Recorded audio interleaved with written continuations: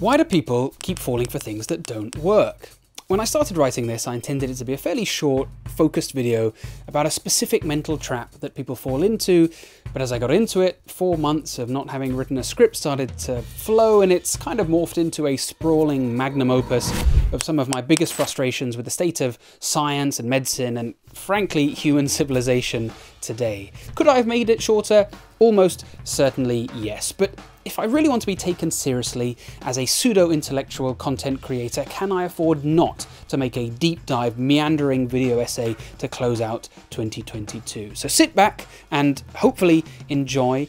I use the word loosely. This video is sponsored by GiveWell, and in the spirit of Christmas, I'm going to be using my fee to donate to charity. Please do watch till the end to find out how to make a donation that genuinely counts. I'm really pleased to be working with GiveWell on this, so do stay tuned. I talk about the different cognitive biases on this channel fairly frequently that we all exhibit, and what's interesting about them is that everybody is affected, from a medfluencer fresh out of med school trying to build their wellness brand, to a supplement hawking podcaster whose only medical training is watching a celebrity chiropractor's Instagram, to a credentialed professor of medicine in full-time academia. We're all susceptible. Things like confirmation bias, where you ignore evidence that contradicts your belief and place more value on evidence that supports it. I believe that shining infrared light at my scrotum increases my testosterone level. And there's this very compelling study in the Journal of Infrared Scrotal Studies demonstrating this cutting-edge science. Yes, I am aware that there are multiple studies contradicting this, but frankly, a lot of them had funding from the visible light spectrum industry and big UV. Then there's misattributing causation between two events that simply happened consecutively. My 93-year-old great aunt got a COVID jab and then died 3 weeks later, and 93-year-olds don't just die. Or there's novelty bias, where a treatment or a device is thought to be better simply because it's new. Not now, Elizabeth. Please, can you just go away and just come back a bit later? Maybe in 11 years. Sorry, she's got a thing for Indian guys. And who am I to kink shame? But today I want to tell you about one bias that I've observed, especially during the pandemic, which I don't think has a snappy name that I'm aware of, but flies under the radar. So I don't think it gets the attention that it deserves. And I see it everywhere, especially among health influencers and lifestyle medics who think differently to other doctors and aren't in the pocket of Big Pharma. Or those who are in the pocket of Big Pharma and make a career out of being cheerleaders for the latest medications and gizmos from multinational pharmaceutical or device corporations. You probably don't see that second category as much because their target audience isn't the general public but other medical professionals, and so they maybe don't get the same level of scrutiny. But perhaps most interestingly, I've seen this bias demonstrated by both sides of the gaping chasm that has opened up in society during the pandemic, as both the "it's just a cold bro, carnivore, ice bath, testosterone" crew and the "close the schools, mask the babies, booster shots in perpetuity, don't question anything Pfizer say" crew both make the exact same mental mistake.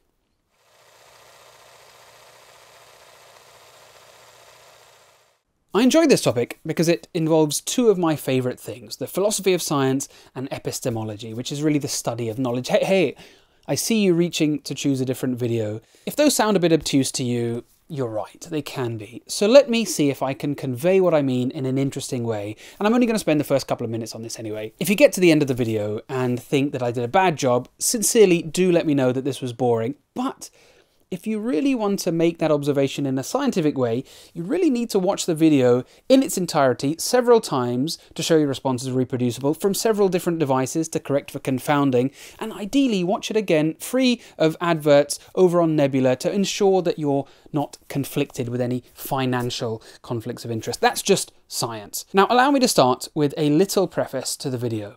The demarcation problem is the name given to a question that philosophers have asked for thousands of years. How do you differentiate between science and non-science?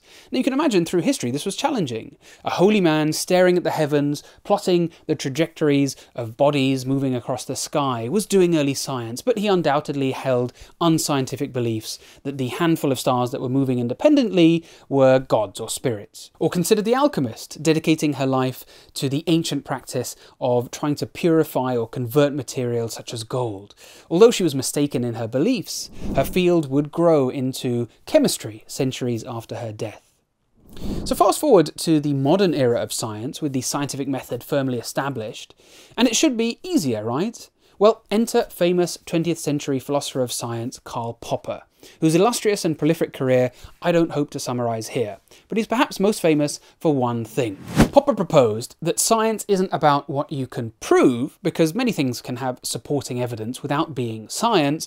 The classic example given in this context is swans. I may tell you that swans are always white, and I can produce 1,000 white swans to support my theory, but you simply need to find one black swan to show that I was wrong. Note, Popper is not talking about what is false or true, but the claim that I made was falsifiable. There is evidence that can be produced to negate it. And that's how science moves forwards, by making claims that are falsifiable. Let's assume you're one of those whack-job Fruit Loops who believes that the world is round, and I believe it's flat. I can show you the flat horizon to prove my point, but you can simply take me into space to show me a round Earth, and I will accept your evidence.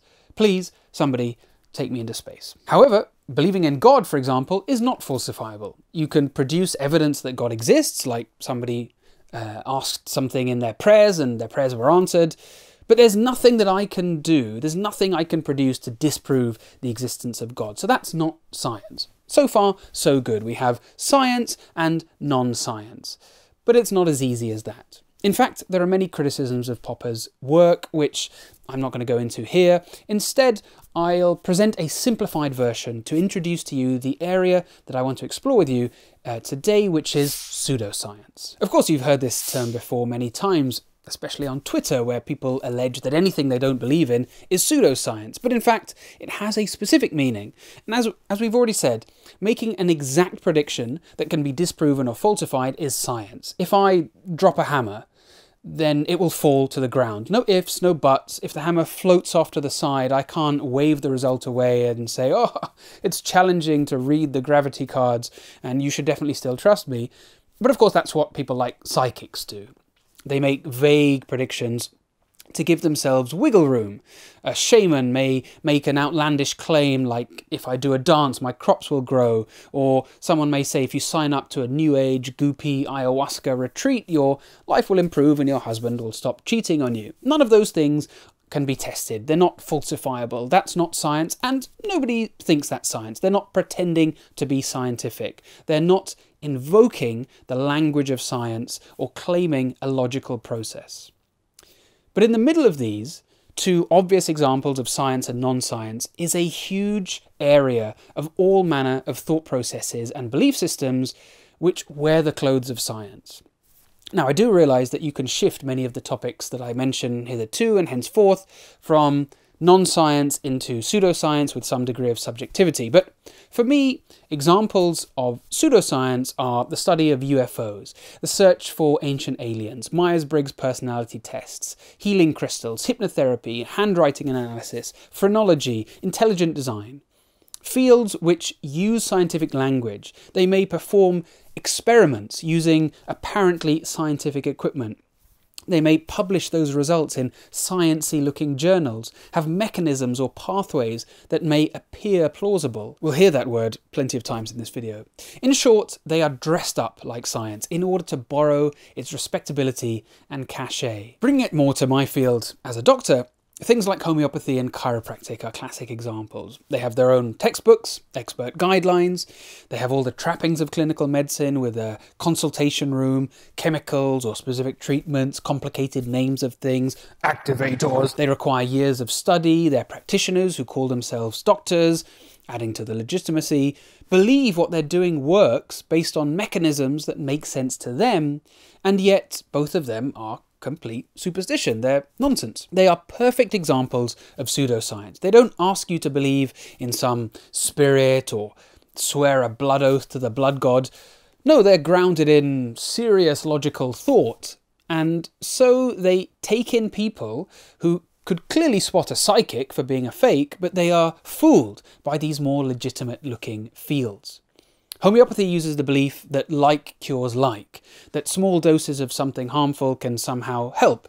And chiropractic is based on the belief that imbalances occur in the body and can be treated by manipulating the skeleton. And even as I say them out loud, they sound insane. But hey, you know, quantum physics sounds insane, and most of us believe that. So assume you believe those concepts to be true, you can imagine how all the various treatments they administer seem to be scientific, based on that framework.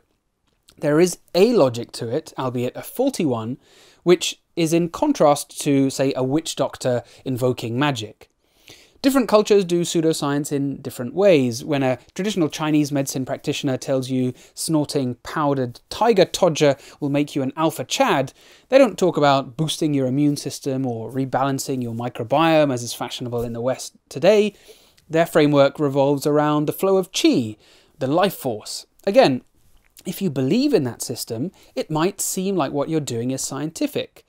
I'd kind of have more respect if they just, instead of relying on pseudoscience, just went full Charlie Sheen and said, stop being a beta cuck, eat the goddamn tiger penis and become an omnipotent tiger blood warlock.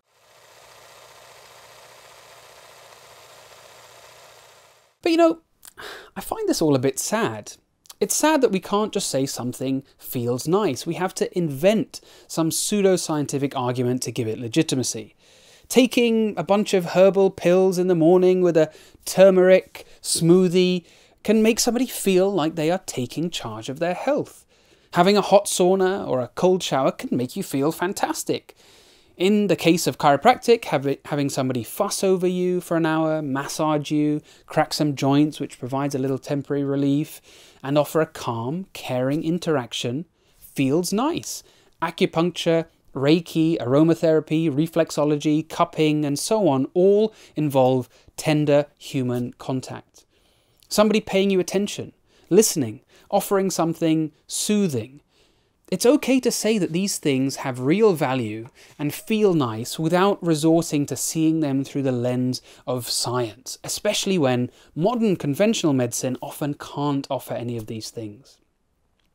The problems arise when you start trying to give some quack explanation as to why these things have an effect by inventing this vague concept of scientific holistic wellness or a hodgepodge of metaphysical and medical terms, which can lead to people viewing them as inherently active cures and more effective than clinically proven medical therapies, and often paying with their money or worse, their lives. This is a really silly analogy for this concept, but remember in the original Star Wars trilogy, the Force was this mysterious, wondrous, magical thing, deeply spiritual and seriously cool. Everybody wanted to be a Jedi and master the Force.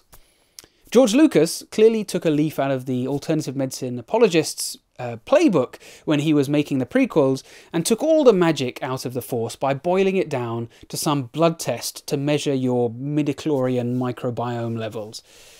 Almost a forerunner to the microbiome testing startups that have proliferated today, although the Star Wars blood test was actually useful. So far, I don't think I've said anything that most viewers would disagree with, nor anything that you've probably not heard before.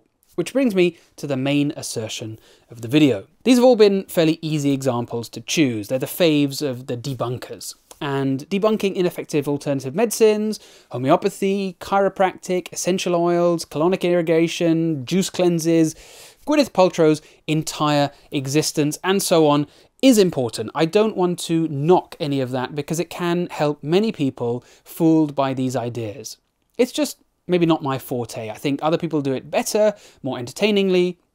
So what I want to do is to pick on pseudoscience that has so successfully adopted the patina of science that no one even thinks that they are anything but science. Bioplausibility is a fairly self-explanatory neologism to describe if something is biologically plausible. If you ingest a compound that has antimicrobial properties against bacteria, otherwise known as an antibiotic, it is biologically plausible that this will kill bacteria in your body. If you place ice on a hot, swollen joint, it is biologically plausible that this will reduce inflammation. If somebody claims to be able to heal you just by their hands hovering above your body or making the gentlest of contact, it is not biologically plausible that this will do anything directly to your insides.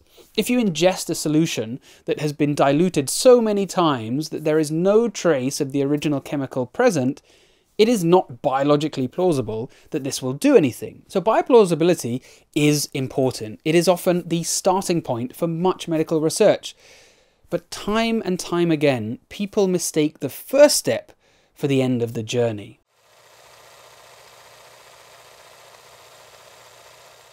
My PhD research was in a field called remote ischemic preconditioning, and it's very typical of the vast majority of medical therapies. It showed tremendous promise in laboratory testing in mice and similar kinds of experiments, where it reduced the size of heart attacks. But in the real world, with a blinded, randomized, prospective, controlled trial, which sadly, especially for me, didn't show a meaningful effect. Now, of course, there are many things to be taken into account, but if you look at all potential research targets, many show great promise in preliminary lab bench testing. Most of those are jettisoned at just phase 1 clinical trials. A tiny percentage makes it to the market, and even then, the effect sizes of most therapies are modest. Not to mention that many are subsequently taken off the market sometime later for actually not being very good or even being harmful. You've heard me say this many times before, that medical history is littered with therapies that turned out to be duds. Belief in a bioplausible mechanism is not enough. I started this video by saying that I didn't know if this particular faith in bioplausibility had a snappy name to go alongside the other biases, but so perhaps we can call it a mechanistic bias or a mechanistic fallacy. It's never been on display as clearly, in my opinion, as it has during the pandemic, especially when people unfamiliar with clinical trials have started pontificating online and been elevated to some sort of expert. A little side note, you've probably heard of hard versus soft sciences. Soft sciences are essentially the social sciences, things like sociology, economics, anthropology, linguistics. Hard sciences are maths, physics, chemistry, biology, and so on.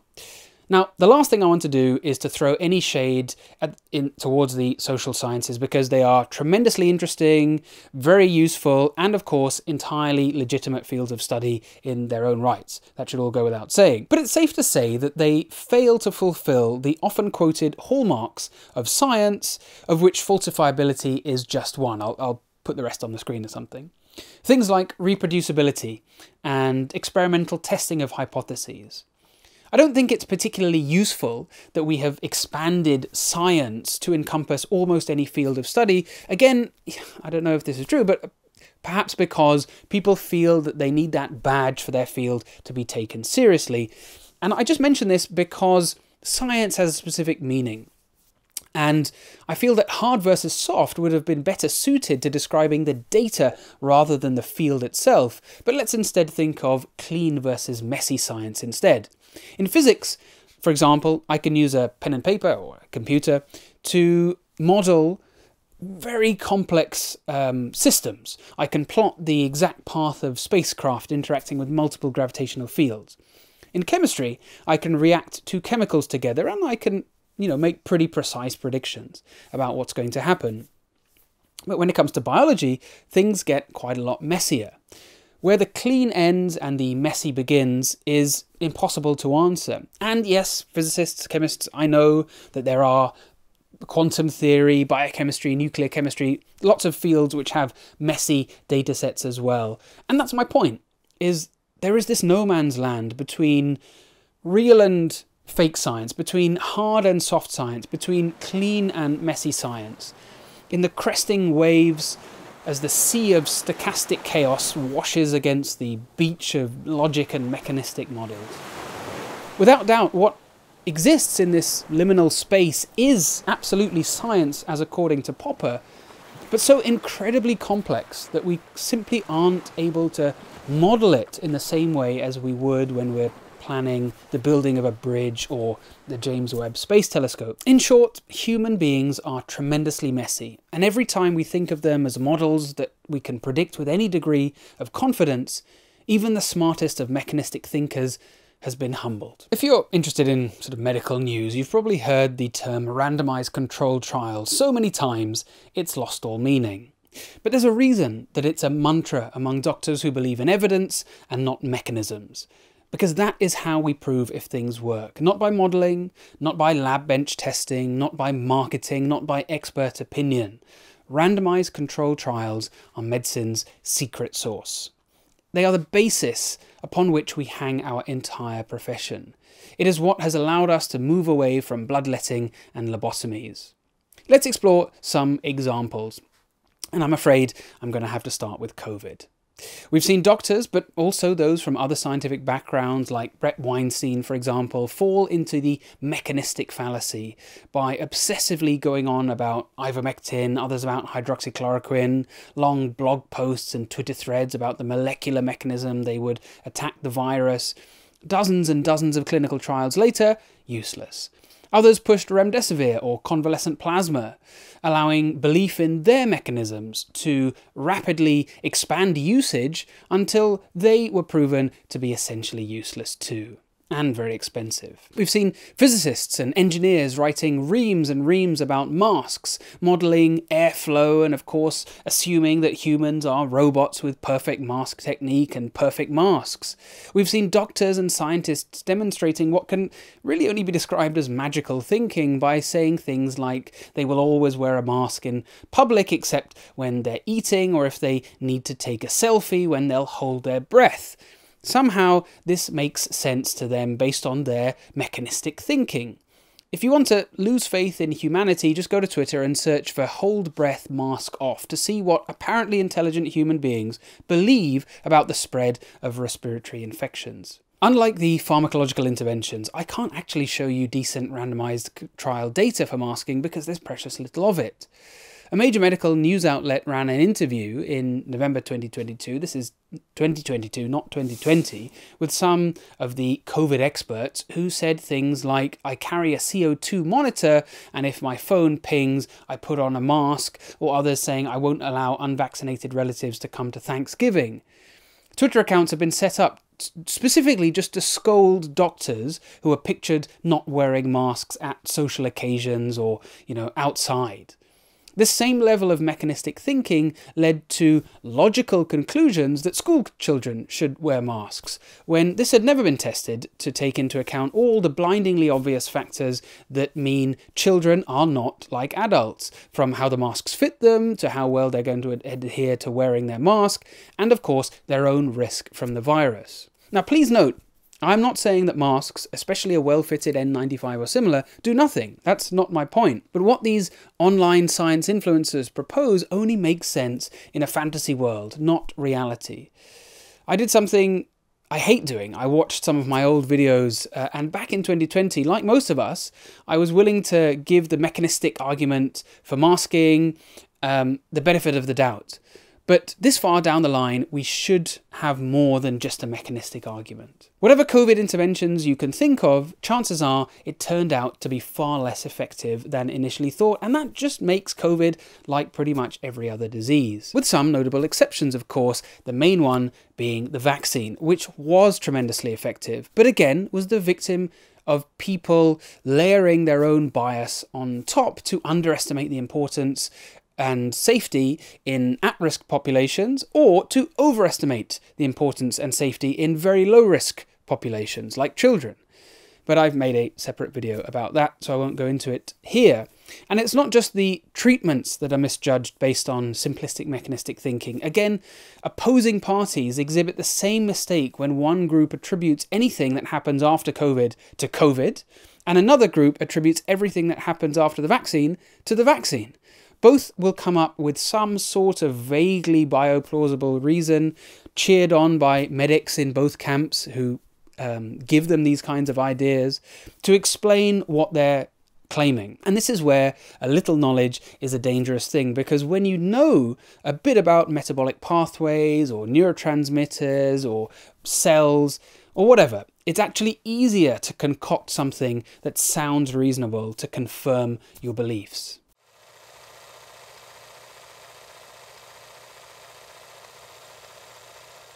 Now, at the other end of the spectrum, to the COVID zealots, we have the manfluencers, the testosterone tribe, the liver kings. Beliefs common to this group are the benefits of an all-meat diet or keto, testosterone, and a metric ton of wildly expensive supplements that they take every day. Oh, for those of you unfamiliar with the metric system, you will of course be familiar with the most stable radioisotope of iridium. So if you take 1,000 moles of that and add it to the mass of a US short ton, then you get a metric ton. I hope that helps. The reputable science faces of this way of thinking are regular guests on podcasts like Joe Rogan's. Let's start with diets. Now, as I've said before on this channel, I rarely talk about diet aside from perhaps summarizing the occasional research paper, because I find so much of the discourse surrounding diet online incredibly toxic. Plus, I'm not a dietitian. I am not trying to depict myself as an expert. My understanding of the field is always going to be the main headlines or analyzing a study's methodology rather than the minutiae. You, of course, already know that diets on the whole have a very poor success rate.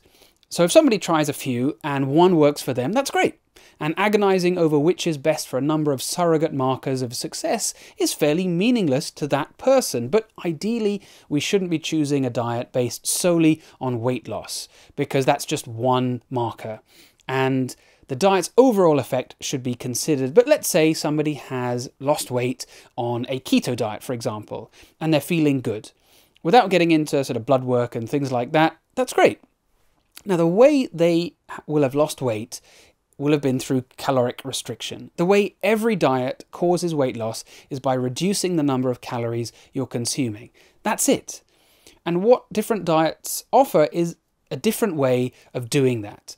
The magic mechanism by which ketones apparently produce special effects in the body has never been demonstrated outside of some very specific and limited medical scenarios. It's not ketosis that is having some important superimposed effect. It's a reduction in the calories you're consuming. The same is true for the carnivore diet, low carb, low fat, paleo, pescatarian, vegetarian, vegan, whatever. If you're just concerned with weight loss, they all work in the same way by reducing calories. And yet you will find no end of websites and podcasts, videos going deep into the possible mechanistic ways that a specific diet exerts its effect. The same goes for intermittent fasting, which I myself was a fairly devout adherent to for about 3 years. I fasted almost every day for 22 hours. But when studies showed that there really isn't a major effect from that length of fast, except for caloric restriction, I decided to adopt a less severe tactic. The fasting wasn't the main thing that it offered, it was just providing a way to reduce your calorie intake. Again, I'm not suggesting that all diets are the same in terms of all the other benefits that they offer. But don't believe the talk of speeding up your metabolism or fat-burning foods. Nutrition and diet, of course, is perhaps ground zero for the mechanistic fallacy, or it certainly was until COVID came along and took its dubious crown.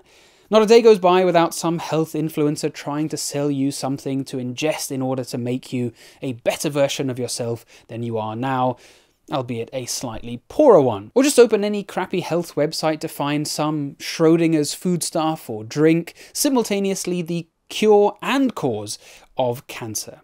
Can't I just have a nice cup of tea or coffee without being bombarded with articles about the antioxidant properties of green tea or the cancer-fighting properties of caffeine? Even if things like this are spotted in a petri dish in a lab, they're effectively like pissing in a Force 8 hurricane when it comes to the effect they'll have on your overall health.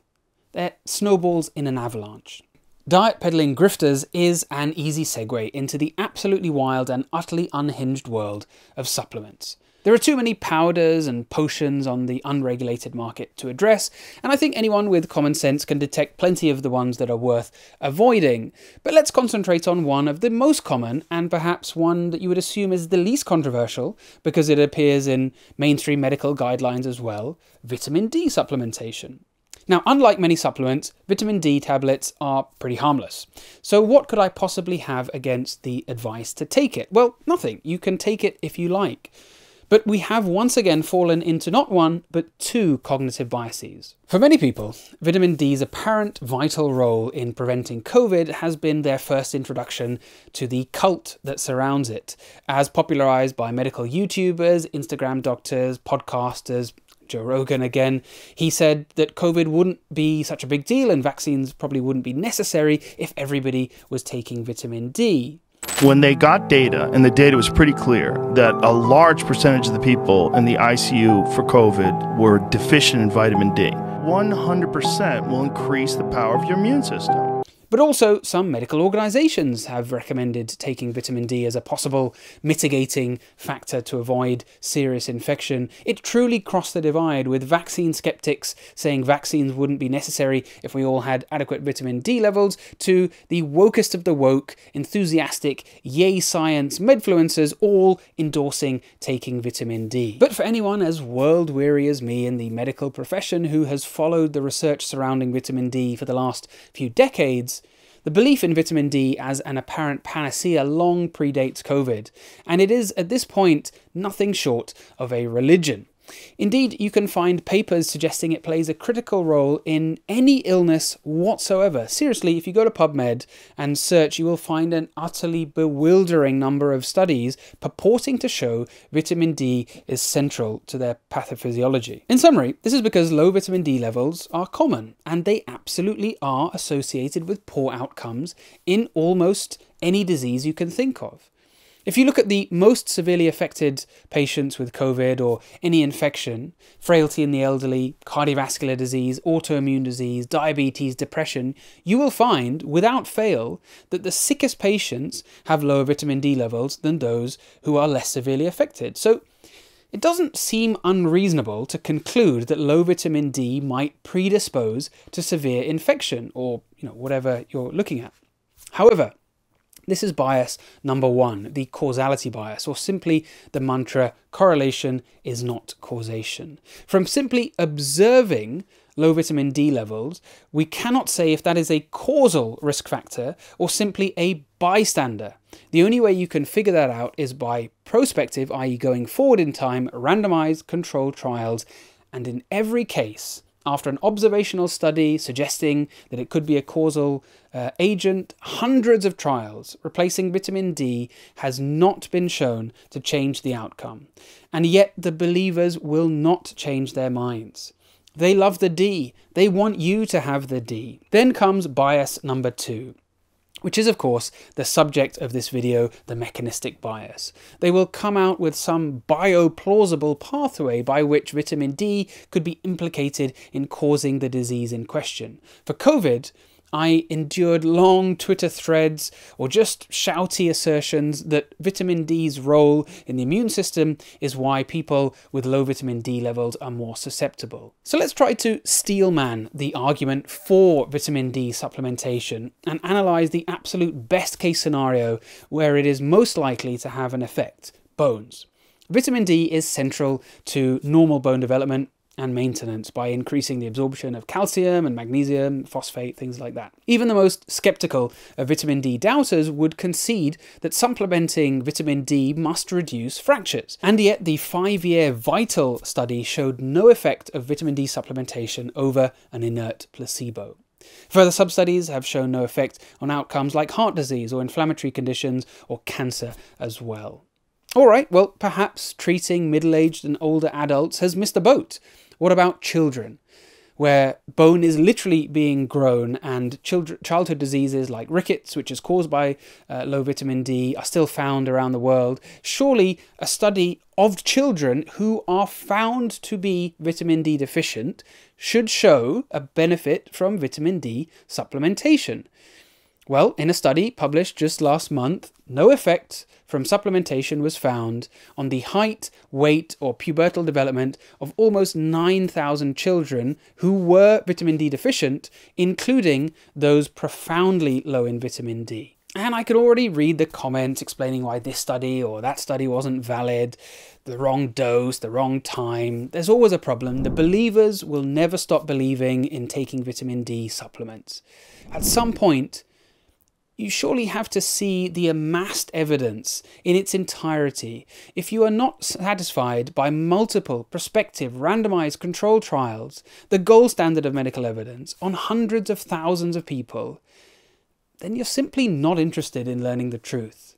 And in most cases, I believe this is due to the mechanistic bias. Okay, so what is actually going on? Well, a low vitamin D is not the cause of all these things. It's a marker of overall health. It's a bystander. People with low vitamin D are more likely to be housebound, so they don't get outside, they don't get sunlight, they're more likely to have poorer diets and be malnourished. It is a sign that they are more frail, and hence why it is associated with poorer outcomes in everything. You might wonder why vitamin A or C and B vitamins being given to malnourished children in parts of Africa, for example, are so effective at preventing blindness, scurvy, beriberi, and things like that. Remember, vitamin D isn't actually a vitamin. It's technically a pre-hormone, and very different in the way it works and how it's produced. We can't produce other vitamins, but we can produce vitamin D.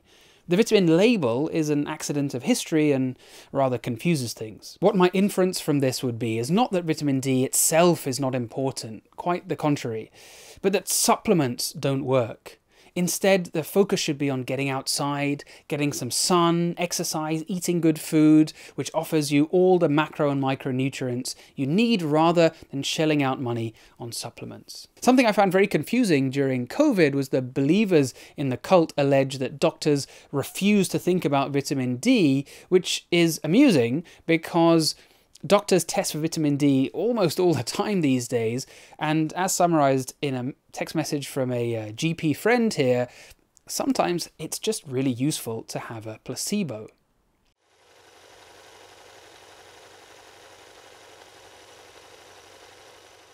If you're new to the channel, you might think that I am unfairly critical of medical influencers or alternative medicine. Yet another doctor beholden to Big Pharma. Well, step right up, ladies and gentlemen, and welcome to the circus of medical mishaps. The next section could literally be days long. You'll be pleased to know that it isn't. But I'm going to list some of my favourite examples of great ideas in medicine that had beautiful mechanistic arguments, that sounded incredibly convincing, bioplausible. Maybe they worked to treat in mice. And indeed they convinced doctors, hospitals, insurance companies, and of course, patients that they work. So I'm going to keep it brief with a whistle-stop tour of the graveyard of medical therapies, except some of them live on as zombies. Why? Because people just believe. Plus, some of them make doctors a lot of money. You've had some D, now jump in the C. Yes, from vitamin D to C. Vitamin C has been the great hope for preventing severe sepsis, which is when an infection escalates to a body-wide phenomenon, and it carries a significant chance of death. And when you're dealing with something like that, which is quite catastrophic, you can kind of sympathize with wanting to try anything. In vitro experiments, i.e. pre-human lab tests, have shown vitamin C has a critical role in cellular mechanisms related to the development of sepsis. And yet, even though we've been giving vitamin C for years, well, you guessed it, we've not shown any encouraging results in real life. But like vitamin D, supplementing vitamin C is fairly harmless, so it continues on just in case. Staying on the subject of sepsis, in 2001, the FDA approved an Eli Lilly drug called Xigris for sepsis, the first medication available for the condition. So of course it was big news. Xigris is activated protein C, which is an enzyme in humans involved in inflammation as well as in clotting.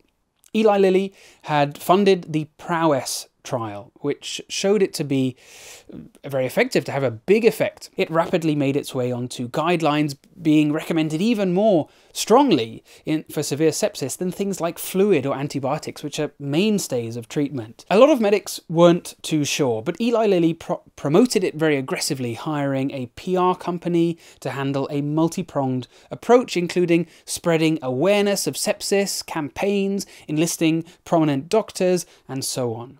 Xigris cost $8,000 a pop, and the backdrop of this is that Eli Lilly's blockbuster drug, Prozac, or fluoxetine, the real cash cow, had just lost its patent, meaning that overall profits had fallen by almost a quarter.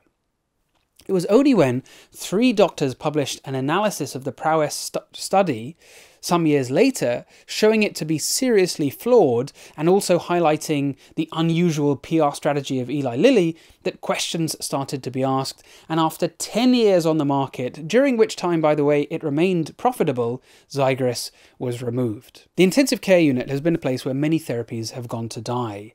We cooled patients for years after cardiac arrest because it was felt that this reduces inflammation and preserves brain function. It was bioplausible. Until we realised it didn't work. We used to give high-flow oxygen for most things, such as heart attacks. A lack of oxygen's bad. Oxygen's good, right? So more must be better. Except it wasn't. And that was probably because of oxidative stress, damage actually caused by reactive oxygen species. So then we thought, maybe if we give antioxidants and supplementation, that will help with oxidative stress. And what do you know? It actually increased death. On the subject of ventilation, we used to think that moving more air in and out of sick patients' lungs made sense when they were intubated, until we realised we were actually causing more damage that way. The mantra when I was working in ITU was still something called early goal-directed therapy, which was a system of almost ruthlessly correcting a number of parameters such as blood pressure or urine output to certain sort of superphysiological targets, but it fell out of fashion because it became clear that it wasn't really any better than conventional therapy. Then, moving on to my own field of cardiology, which is often described as the most evidence-based specialty, which I think is true, but it's also where some of the most spectacular fails have come. One that's very famous is the Cardiac Arrhythmia Suppression Trial, or CAST, which was in the 1980s. Cardiac patients used to just keep dying on a regular basis. A lot of you watching might not realise how recent a lot of my field is. Back in the 80s, many patients died at young ages from heart attacks that I can treat very routinely now. So researchers were looking at heart attack patients that had died and identified that many had extra heartbeats called ectopics. So it was assumed that these were causing cardiac arrest by mucking around with the electrics of the heart. And it made perfect mechanistic sense to obliterate these extra beats with medications. And indeed, that's what happened. Patients were given drugs to suppress those extra beats, and they worked very well. Those extra beats were successfully obliterated, and people thought this was having a great effect. Only it turned out that the death rate in the group that received the medications was almost 4 times higher than the group that got the placebo. Yet another example of why it's sometimes good to be in the placebo arm. Again, a false causation had been attributed to the extra ectopic beats, which are actually incredibly common, and like low vitamin D levels, they were a bystander. But we didn't learn our lesson, and about 20 years ago, a drug called nasiritide was approved, which was a recombinant version of a hormone released by the heart in response to fluid overload. And a study came out showing that this Johnson & Johnson new drug improved a very specific test, which is an invasively measured blood pressure reading. And that's what the headline was, that it reduced this test by a couple of millimeters of mercury, if memory serves. And so a lot of people weren't actually that convinced that this was that useful. But it was pushed through, and it remained on the market for many years, and a lot of people prescribed it before being removed because it did diddly squat. And this one brings an additional lesson about surrogate endpoints, like this esoteric measurement that it promised to improve. No patient walks into clinic and says, "Doc, please can you reduce my pulmonary capillary wedge pressure by 2 millimeters of mercury?" They say, "Doc, can you improve my breathing?" Or they simply want to live longer. Those are more useful clinical endpoints. The most commonly performed medical procedure in the world about 2 decades ago was coronary angioplasty, which many of you will know as stenting. In countries where you bill per procedure, such as the United States, cardiologists became the highest paid doctors. The stuff I do most of the time, and indeed what I enjoy, is acute treatment. So these are patients who've come in as emergencies with heart attacks. And stents in that situation are life-saving, and indeed one of the best interventions we have in sort of modern medicine that have sent death rates plummeting. But most stenting in that golden era for cardiologists was for stable patients, not emergencies. And this is where the mechanistic fallacy can be so powerful. A patient sees a cardiologist, they do an angiogram and find that there's a tight narrowing in one of the arteries supplying the heart. It makes complete sense to open that narrowing up and restore normal blood flow, right? I mean, it was so obvious that nobody even bothered to check for decades. And yet, well, I feel you might be getting bored with the pattern in this video. Stenting stable coronary disease, on the whole, doesn't extend the life, nor does it do a better job of alleviating symptoms than simple tablets. I'm going to talk about this in more detail in another video, so I'm going to move on. From hormone replacement therapy for postmenopausal women, which caused more breast cancer and heart disease, I talked about that in a previous video, to clearing amyloid plaques for Alzheimer's, which hasn't really worked, or for ultrafiltration of fluid for heart failure, knee arthroscopy, treatments for pulmonary fibrosis, high-frequency ventilatory oscillation, the list goes on and on and on. Time and time again, we fall into the mechanistic trap. You all know wacky medical therapies from the olden days, lobotomies and bloodletting or something crazy. But I wanted to choose recent examples from within most of our lifetimes, when our understanding of physiology was so much better than those primitive medics who were believing in 4 humours and stuff like that. And yet we still massively overestimated our mastery of human mechanisms. A study published this year looked at almost 2,500 Cochrane reviews, which are regarded as the gold standard of medical evidence, published in the last 15 years. It found only 6% of interventions met all the criteria for high quality evidence and a statistically significant positive effect. Harms were only measured in about 1/3 of interventions, and the paper concludes simply, more than 9 out of 10 healthcare interventions studied within recent Cochrane reviews are not supported by high quality evidence, and harms are underreported. Pretty damning. So what's the unifying theme here? The therapies I've mentioned, which obviously are just a drop in the ocean, cover all forms of treatment, from medications to operations, diets to devices, and yet they have something in common. They didn't deliver, which makes them like most things in medicine. If your pre-test assumption for any new medical treatment is that it doesn't work, you will be right most of the time.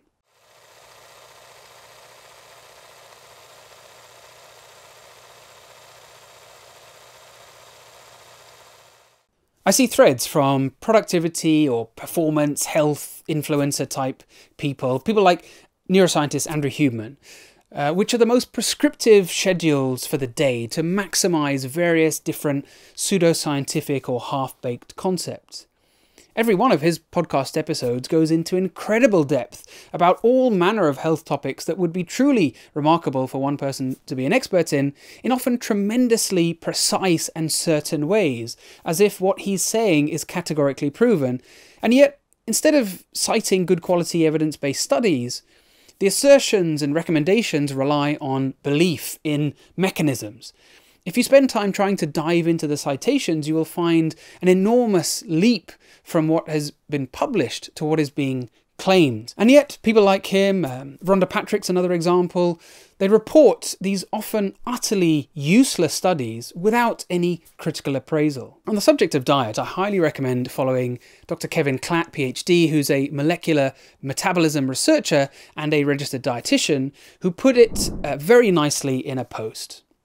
Non-evidence-based recommendations often sound infinitely more sciencey or cutting edge or sexy than evidence-based recommendations. It's so much cooler to be talking about how a therapy supposedly influences signaling events, metabolism, organismal physiology to influence disease than it does to say that well-conducted, repeatable, randomized controlled trials clearly demonstrate an expected disease risk reduction. We've seen the proliferation of a lot of MD and PhD scientists with great enthusiasm for science communication and understanding of how the body works, pumping out health and wellness advice to the masses in a coincidentally profitable way. The heart of their messaging lacks a grounding in the principles of evidence-based medicine and clinical sciences, which is consistent with most not having any training in it. The reason they're saying things not in medical guidelines is not because they've stumbled into unique medical knowledge, but rather they have no ruler by which to grade evidence other than whether they find it to sound plausibly true themselves and maybe if it does something in a mouse or a petri dish.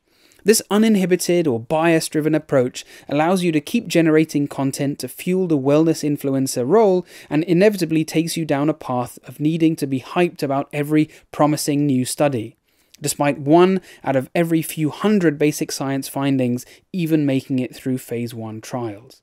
We need to try this therapy because it's been repeatedly shown to work in well-designed randomized controlled trials with meaningful outcomes, the sexy norm, over try this therapy because it's anti-inflammatory or good for your microbiome, or insert sexy buzzword of the day here. If someone is pitching you the latter, ask about what clinical evidence supports the therapy, what outcomes were measured, what the effect size is, what risks you might expect, and what metrics you should use to determine whether trying something is successful. Damn, that's kind of this whole video summarized in 2 minutes. A beautiful demonstration of this super sciencey magic formula trope was on display in a recent viral Twitter thread about a blueprint that allegedly made a multimillionaire reduce their biological age. My friend Andrew Steele, who's another PhD, he's a longevity researcher and author, and he did a brilliant job breaking down each claim in a video, but his conclusion summarizes things more succinctly than I ever could. And I really think this gets to the nub of this entire health, wellness, biohacking, fad diet, biological age measuring situation that we find ourselves in at the moment. It's all about marketing rather than health. Because there are these promising measures of biological age and there are things that you can do to improve your health. But the way that you get 10,000 retweets isn't by saying, eat well, exercise and get a bit of sleep. It's by giving highly specific, scientific sounding, spuriously precise advice, making your followers feel like they're getting some kind of exclusive insight that isn't available anywhere else. My slightly less erudite response when I was tagged in the thread was, wow, a multimillionaire who exercises regularly and eats healthily is in good physical condition. I am shocked, I tell you, shocked. And that's the lie behind 90% of health influencer mumbo jumbo. The things that have evidence, the things that do work, are not glamorous. They're common sense. Eat well, sleep well, exercise. Where you don't build a social media career saying that boring stuff or explaining evidence-based guidelines. No, you need to make a career misinterpreting every garbage study about something exciting in the journal of pointless nonsense, or offer an exclusive deal to purchase the supplements that will change everything. It's tempting to look for some scientific reason that a certain thing makes you feel fantastic, but you don't have to. It's fine to say having a sauna feels great, without invoking heat shock proteins and metabolic pathways. You don't need science to hold your hand for everything you do. You know, this phenomenon of having something great, but allowing your attention to be drawn from reality into fanciful abstraction applies to so many areas of human nature. I think you could make an argument for applying it to crypto, where the mechanics, the promise, is amazing. It sounds really good, but the application has so far been disappointing. People can get carried away with the hypothetical potential of something far into the future rather than concentrating on real results that can be accomplished in the here and now. It's that time of year when a lot of us think about helping others, which is wonderful, but it can be difficult figuring out how you can make the most impact.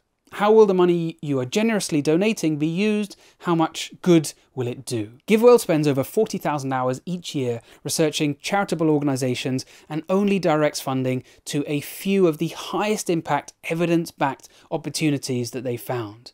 Over 100,000 donors have used GiveWell to donate more than $1 billion, and evidence that you can look at yourself suggests that these donations will save 150,000 lives and improve the lives of millions more. Some years ago, I spent time working in rural South Africa, and the burden of infectious disease on people, often children, in many parts of the African continent is hard to comprehend.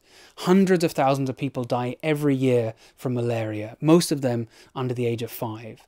And that's why I'm choosing GiveWell's Top Charities Fund, which has identified charities most likely to make the biggest impact, which are charities like the Malaria Consortium, Helen Keller International, fighting to ensure fewer people die or lose their sight from preventable disease. And what I particularly like about GiveWell is that checking out their research is completely free. They publish all of their research and recommendations on their website, freely available without any sign up. And they've even got this section here, which is called Our Mistakes, where they list ways that they feel that they could have done better. And wouldn't it be nice if everyone was so transparent? Just like I say on this channel regularly about the importance of making informed decisions about health, GiveWell wants as many donors as possible to make informed decisions about high-impact giving as well. They allocate your tax-deductible donation to the charity or fund that you choose without taking a cut. If this is your first time donating through GiveWell, you can have your donation matched up to $100 if you give before the end of the year. If you want to make sure that your money really helps somebody living in poverty, go to givewell.org/medlife or go to givewell.org, choose YouTube and type Medlife Crisis. I'm really glad to be working with GiveWell and to promote them, and I'm really grateful to you for listening and hopefully making someone's life a little bit better. Happy Christmas if you celebrate it, happy holidays if you don't. Whatever you're up to, I wish you well as the year draws to an end. I'll see you soon.